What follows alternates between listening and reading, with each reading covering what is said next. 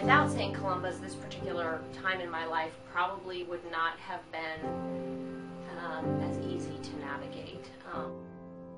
It was 2008, and my sons were 12 and 8, and everything was going along well, and we found out pretty unexpectedly and suddenly that our oldest son, Will, had stage 4 lymphoblastic lymphoma. You know, we had to make a lot of decisions quickly, and we had to get a lot of information, and he was hospitalized for a very long period of time initially because he was extremely ill. St. Columba's was there for us, and without me actually having to do anything but let one friend know what was going on, it all of a sudden felt like the entire parish had sort of wrapped their arms around us. When my son was sick, I really felt held up in prayer, and I had heard that expression before, but I hadn't really thought about it as applying to me, or really thought about what that might mean or feel like. And during the time of his illness, and since his death, actually, I know what that feels like.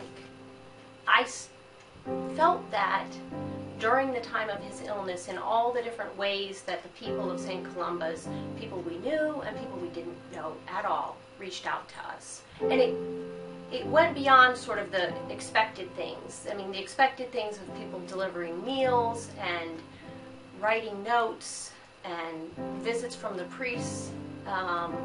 It was a really powerful feeling of the caring of the community. And Will's illness, Will's cancer didn't respond to the chemotherapy. It was a very quick, in terms of time from diagnosis to his death, it was 4.5 months. So it was a very intense, quick, sort of unbelievable time period. But the constancy of St. Columba's sort of kept me going.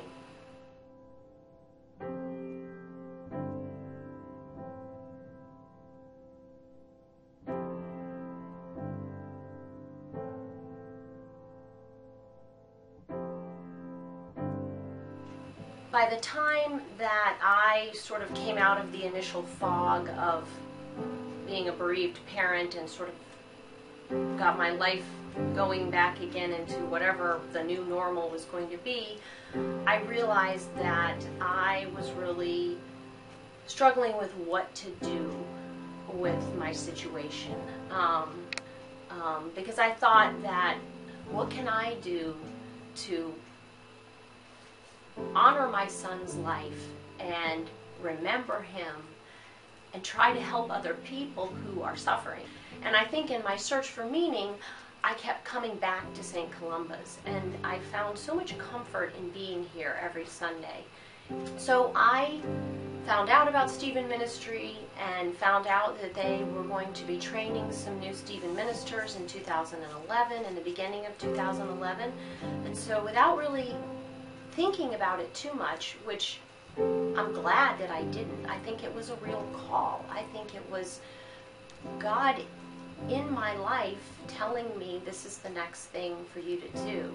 So finding this smaller group and finding a ministry that let me sort of think about the way that my son lived his life and the way I wanted to live my life now, something that would meet those needs and give back to St. Columba's at the same time, was really powerful.